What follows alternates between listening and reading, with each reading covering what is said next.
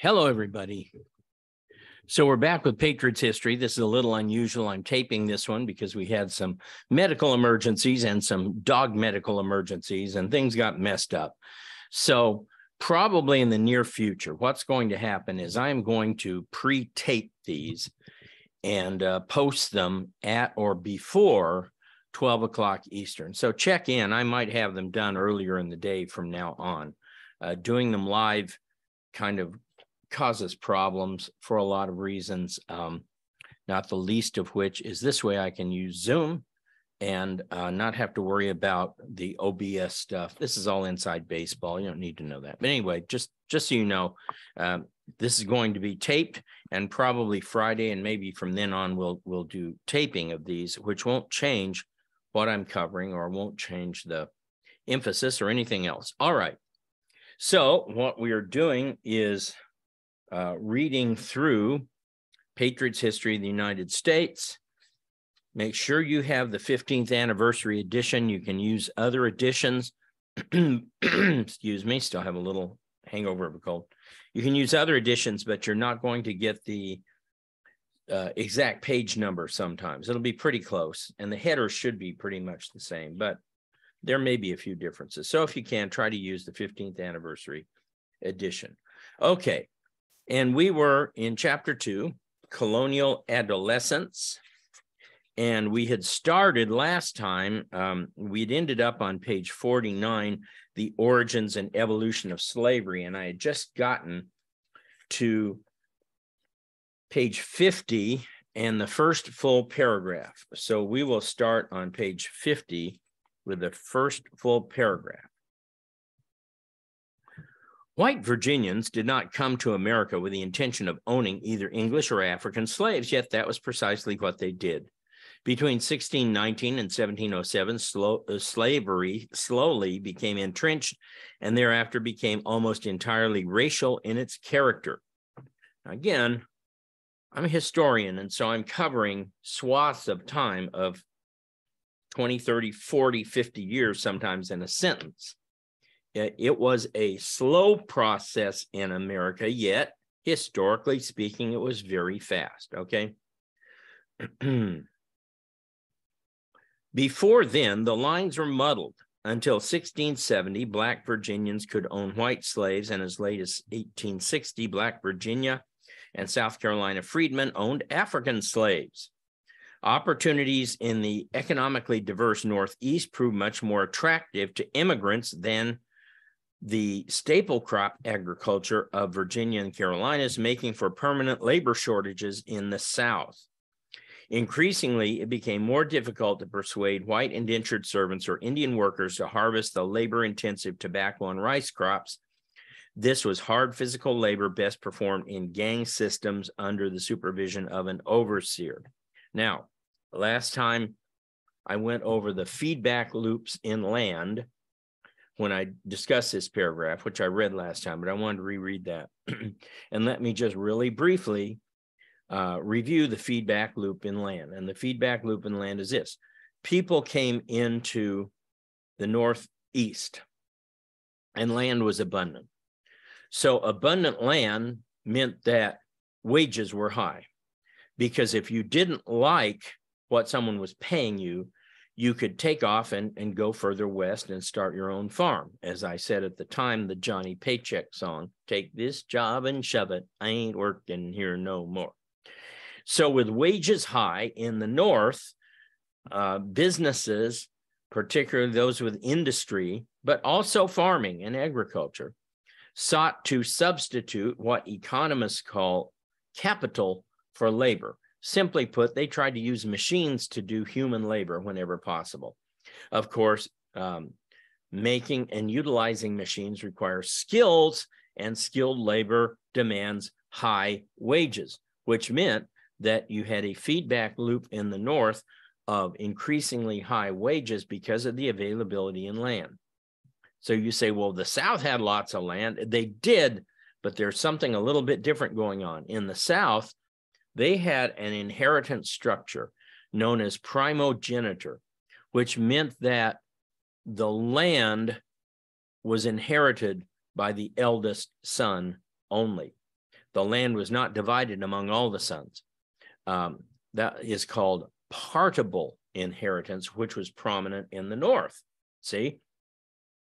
So in the North, not only was land available, but daddy could only pass down the land to so many kids before it was divided beyond the point of being sustainable, which is generally considered to be 50 acres, 40 or 50 acres.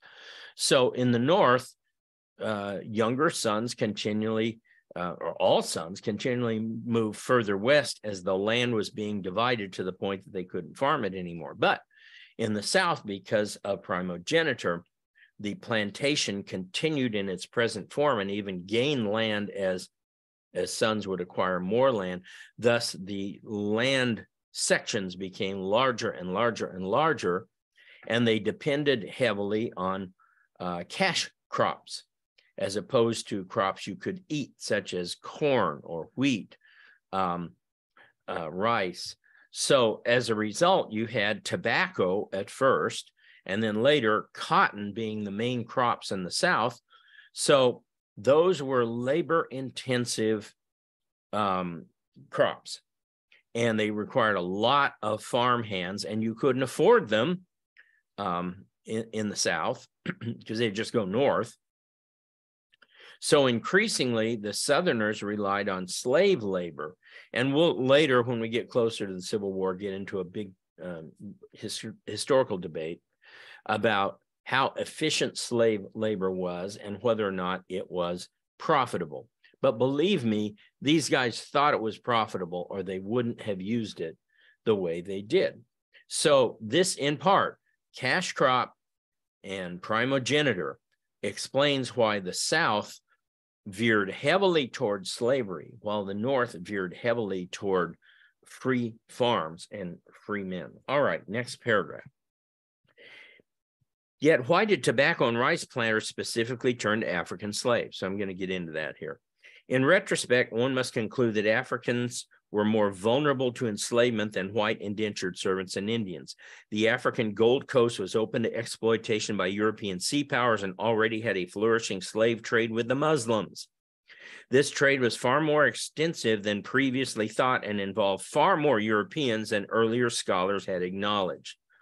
There's a book I recommend, very scholarly academic book called White Cargo, but also one of the great historians of slavery admits this over and over again.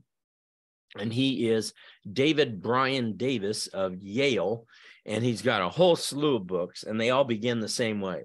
The problem of slavery in, problem of slavery in the age of the Revolution, the problem of slavery in the age of enlightenment, on and on and on. And Davis points out that white slavery was incredibly common, especially prior to the settlement of the Americas, and was carried out heavily by Muslims, using black middlemen, i.e. chiefs, to enslave their own people and or other tribes and bring them to the coast for exchange. All right.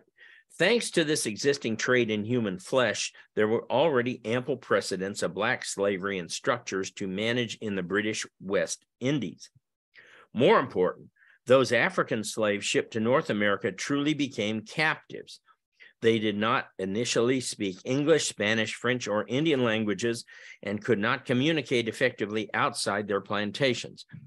We could add that the tribes were deliberately mixed up to further impede communication. Even before they were shipped across the Atlantic, traders mixed slaves by tribe and language with others with whom they shared nothing in common except skin color, isolating them further. The first generation of slave captives thus became extremely demoralized, and rebellion became infrequent, even as the paranoia over slave revolts constantly gripped plantation whites. So we have this paradox that whites in the South increasingly, all the way up to the Civil War, became more and more concerned about slave revolts, while in fact slave revolts were fewer and fewer because of increased slave codes and all sorts of laws being changed, and so on and so forth. How could these English colonists, so steeped in the Enlightenment principles of liberty and constitutionalism, enslave other human beings? The answer is harsh and simple. British colonists convinced themselves that Africans were not really human beings in the same manner that they themselves were. Rather, they were property and thus legitimate subjects for enslavement within the framework of English liberty. Into English folk belief was interwoven fear of the color black, associating blackness with witchcraft and evil, while so-called scientists in Europe argued that blacks were an inferior species of humans. English ministers abused the Bible, misinterpreting stories of Cain and Abel and Noah's son Ham to argue for a separate creation and alleged God-imposed inferiority on blacks as the curse of Ham. When combined with perceived economic necessity, English racism and rationalization for enslavement of African people became entrenched. Just a word about the mark of Cain and the curse of Ham. The curse of Ham, some of these ministers alleged, was black skin. There's a problem there, and that is that while Noah cursed his sons, God had already blessed Noah and his sons, and God trumps Noah. So whatever God said stands, and whatever man says falls. So it doesn't matter how much you curse somebody who's been blessed. That's why I argue that it's best not to say anything about ministers.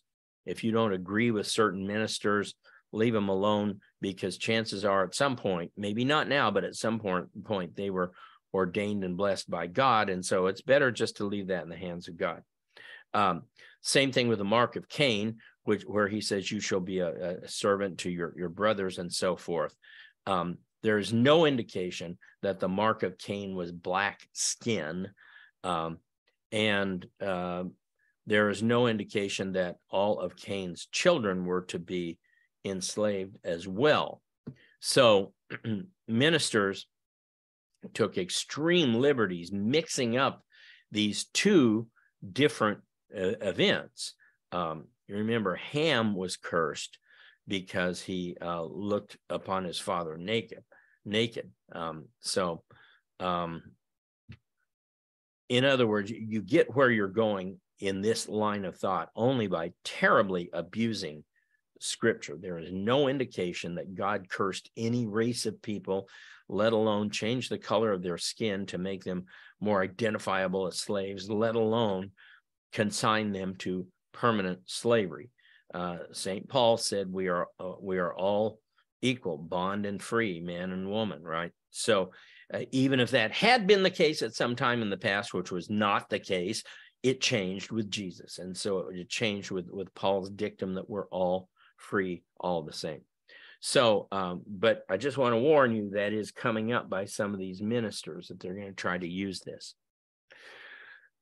Okay, page 51, first full paragraph. Black slavery's institutionalization began in Virginia in 1619 when a small group of black slaves arrived. The term slave did not appear in Virginia law for 50 years. And there's evidence that even the earliest Africans brought over against their will were viewed by some as indentures. Free blacks. Well, wait, how did free blacks get here? Free blacks are identified in public records as early as 1621, that is 2 years after the slaves arrived from the West Indies. And of the 300 Africans recorded as living in the South through 1640, many gained freedom through the expiration of indenture contracts. Again, another piece of evidence that early slaves were not thought to be hereditary or perpetual slaves, but rather they were indentures whose contracts would be worked off. Not all, but there is evidence in the law that many saw it this way, including many judges. Some free blacks soon became landholders, planters, and even slaveholders themselves, and one was elected to the Maryland legislature. But at some point in the mid-17th century, the process whereby all blacks were presumed to be slaves took root, and this transformation is still not well understood. Scholars such as Peter Colchin, to isolate race, attempts by scholars such as Peter Colchin to isolate race begs the question of why whites permitted any blacks to be free. If it's all about race, if it's all racism, there wouldn't have been any black freedmen anywhere, anytime. But there were a lot.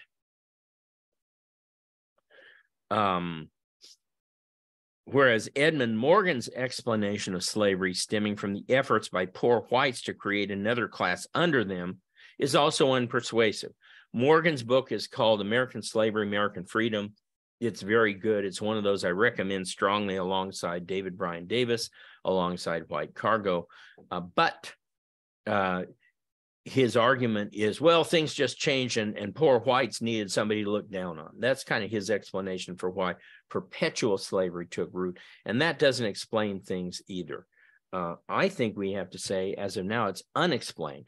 Certainly, the 1619 Project doesn't explain any of this, because as we've said, the 1619 Project deals with Virginia and Jamestown and has nothing to do with the 4 pillars of American exceptionalism. It may have to do with private property and later with free markets, but it doesn't have to do with the 2 most important pillars, which were a bottom-up religion of Puritanism and Protestantism, and a bottom-up common law system whereby people elect or select their own rulers.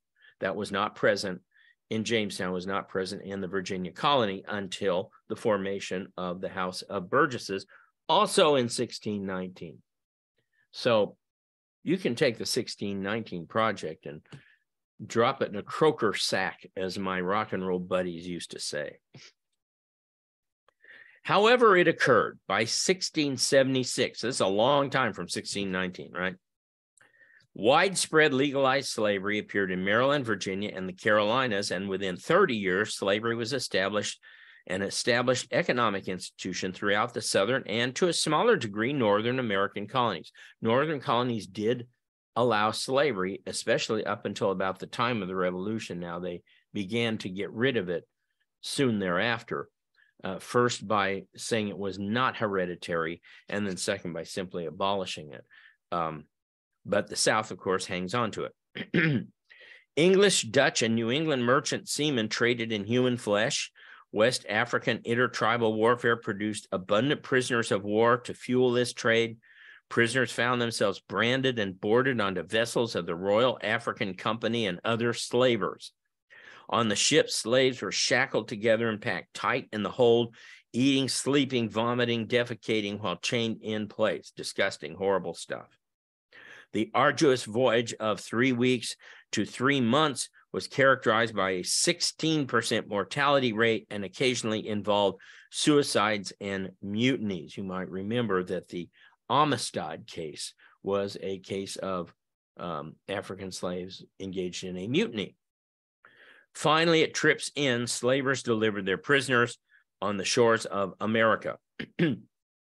So let's be clear, because I know some liberals have trouble with clarity. Our book does not in any way downplay, minimize, or excuse human slavery. White, black, brown, yellow, any. All slavery is bad. Slavery was everywhere in the world when slaves arrived in America.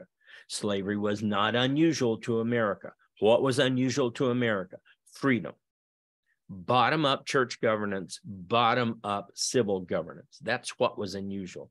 So if you're going to talk about American exceptionalism, might as well not even mention slavery, because there's nothing exceptional about it. Exceptional means stands out. Nothing about slavery in America stood out. It was the same as everywhere else in the world, a little more mild than some places, much worse than other places. It all depends. But there's nothing exceptional about slavery. It was the norm. Okay. Every American colony's legislators enacted laws called Black Codes to govern what some would later call America's peculiar institution. Let me just note, the term Black Codes is a generic code at this time, a generic term But after the Civil War in the reconstructed South, black codes would have a separate special meaning. They were actual laws that addressed freed blacks. These codes defined African Americans as chattels personal, movable personal property, not as human beings. And as such, slaves could not testify against whites in court, nor could they be killed for most capital crimes. They were too valuable. Black codes forbade slave literacy, gun or dog ownership, travel, excepting through special travel permits, gatherings numbering more than 6 slaves, and sex between black males and white women called miscegenation. Often teaching blacks the Bible was also prohibited.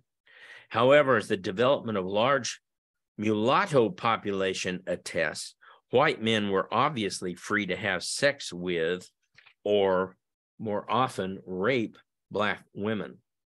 All of the above laws were open to more broad interpretation and variation, especially in the northern colonies. This fact did not alter the overall authoritarian and inherently brutal structure of the peculiar institution. And if you don't know what that means, I defined it earlier: slavery. The vast majority of slaves in the New World worked in either Virginia tobacco fields or South Carolina rice plantations. Rice plantations constituted the worst possible fate, for Carolina lowlands proved to be hot, humid, and horrible work environment, replete with swarms of insects and innumerable species of worms. Huge all-male Carolina workforces died at extraordinary rates. Conditions were so bad that a few Carolina slaves revolted against their masters. Again, these are unusual.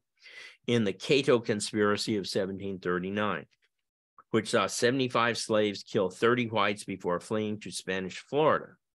White militiamen soon killed 44 of the revolutionaries. A year later, whites hanged another 50 blacks for supposedly planning insurrection in the infamous Charleston plot. Slave revolts and runaways proved exceptions to the rule. Most black slaves ensured their fate in stoic and heroic fashion by creating a lifestyle that sustained them and their will to endure slavery. In the slave quarters, blacks returned from the fields each day to their families, church, and religion. Again, marriage was not permitted in many places. And a unique folk culture with music, dance, medicine, folk tales, and other traditional lore. Blacks combined African customs with Anglo and Celtic American traits to create a unique African American folk culture. Although this culture did not thoroughly emerge until the 19th century, it started to take shape in the decades before the American Revolution. African American traditions, music, and a profound belief in Christianity helped the slaves survive and sustain their hopes for, quote, a better day coming. Let me just note, though, that my co-author, Mike Allen, has done a number of studies on Southern music and Celtic, Anglo-Celtic, Irish influences in rock and roll. And he argues strongly that rock and roll was not just black inspired, that it was a combination of black and white Celtic culture that formed rock and roll. Another of those modern liberal myths. Takes nothing away from black people to say that they weren't alone in creating rock and roll. Silly. A few statistics clarify these generalizations. One paragraph up. Still on page 52. Although the institution of slavery thoroughly insinuated itself into Southern life and culture in the 1600s, it took the invention of the cotton gin in the 1790s to fully entrench the peculiar institution. Tobacco and rice, important as they were, paled in comparison to the impact of cotton agriculture on the phenomenal growth of slavery. But the tortured political and religious rationale for slavery had matured well before then, making its entrenchment a certainty in the South. Let me just say a word about, I mentioned that these laws of chattel personal were all over the South. They were colonial laws. Later, they would be state laws. You know what they are not? They are not national laws. It is not in the Constitution. Slavery, I'll go over this in detail later, is not in the constitutions. Rather, the phrase is unfree persons. Now, liberals are saying, well, that doesn't make any difference. It makes all the difference in the world. The fact is, the founders viewed slaves in the Constitution as people, not property. And that is critical, because from 1789 until 1860, the steady movement was freedom national, slavery local. Why? Because the Constitution said slaves were people. And so if slaves are people, it's only a matter of their servitude status with their masters. It's not a perpetual condition. You couldn't treat them like cattle, for example. So this is going to be a very important theme as I continue to go through this in the coming weeks. A few statistics clarify these generalizations. By the mid-1700s, Americans imported approximately 7,000 slaves from Africa and the Caribbean annually. Some 40% of Virginians and 66% of all South Carolinians in 1835 were Black. Of these, probably 95% were slaves. By 1763, between 15 and 20% of all Americans were African Americans, free and slave, a larger per capita Black population than in modern day America. Yet 90% of all these African Americans resided south of the Pennsylvania line, what we would later call the Mason-Dixon line. Northern slavery, always small because the absence of a staple crop, was shriveling in its death, accelerated by Northern reformers who passed manumission acts, that's freedom acts, beginning late in the 1700s, and by the formation in 1775 of the world's first abolitionist group, the Quaker Anti-Slavery Society by Pennsylvania Quakers, a full 8 years before the famed William Wilberforce in England began his anti-slavery crusade. So again, Americans lead the way in freedom. Other Northerners routinely freed their slaves or allowed them to buy their own freedom, so that by 1830, there were only 3,000 slaves left in all the North compared to the more than 2 million in the South. When individual initiative did not suffice, Northerners employed the law. The Northwest Ordinance of 1787, the first large-scale prohibition of slavery by a major nation in history, again, we led the way, would forbid slavery above the Ohio River, and the Constitution would allow abolition of the slave trade in 1807. Again, I should add, the Constitution uses the term unfree persons, or persons in servitude, not property. Some Northerners envisioned and prayed for an end to American slavery, as did a number of Southerners. George Washington would free all of his slaves following his death. Jefferson and Madison would not. They privately decried slavery as, quote, a necessary evil, something their fathers had come to depend upon, but not something they were proud of or aimed to perpetuate. That's important, okay? So, well, they were still slaves, yeah, but it's important if they were at least going that far. Jefferson's commitment to ending slavery may be more suspect than Washington's, or certainly Franklin's, and evident success that Jefferson would have been close to bankrupt if he had freed his slaves. But virtually all these men believed that slavery would someday end, and often delayed confronting it in hopes that it would just go away. And in this, you can't blame them. I mean, okay, I'm not making equivalents. I'm just trying to give an example. Social Security. Most people today would say Social Security is bankrupt or going bankrupt, needs to be fixed, can't continue the way it's going to be out of money, et cetera, et cetera, et cetera. But nobody wants to raise the age limit to get Social Security or to increase Social Security taxes. Everybody knows it. Everybody admits it. You could have a conversation with 10 people. Hey, it's Social Security solvent. Nah, not in the long run. But nobody wants to take the pain right now to get rid of it. Why? They hope it'll just fix itself. Many at this time hope that slavery would just go away, okay? That something would happen, it would just go away. Nobody wanted to deal with the consequences of actually freeing people, which are staggering. Until the invention of the cotton gin, their hope was not necessarily a futile one. After the advent of the Cotton Kingdom, however, increasingly fewer Southerners criticized slavery, and the pervading philosophy about it slowly shifted from its presence as a necessary evil to a belief that slavery was a positive good. So they convinced themselves in the South that, no, gee, slavery is actually a good thing. And we will get to eventually a guy that nobody, no liberal ever wants to talk about or quote, which is George Fitzhugh, who says that slavery was the perfect form of communism. He had read Marx, and he says, you know, this guy Marx, he's onto something. It's really good stuff. But hey, we got communism here. It's called slavery. All right, I can do the next section as well. Oglethorpe's Georgia. This is page 53. Unlike the Puritans, who wanted to create a city on a hill, or the Virginia Company, which sought profit, the founders of Georgia acted out of concern for Spanish power in the southern area of America. Although Queen Anne's War ended in 1713, Spain still represented a significant threat to the Carolinas. General James Oglethorpe, a military hero, also had a philanthropic bent. He had headed an investigation of prisons and expressed special concern for debtors who by English law could be incarcerated for their obligations. One of the stupidest ideas in Western history, that somebody can't pay a debt, you put them in jail. Oh yeah, they're really going to be able to pay a debt from jail. What, making license plates? Come on, man. If he could open a settlement south of the Carolinas, he could offer a new start to poor English and settle a region that could stand as a buffer to Spanish power.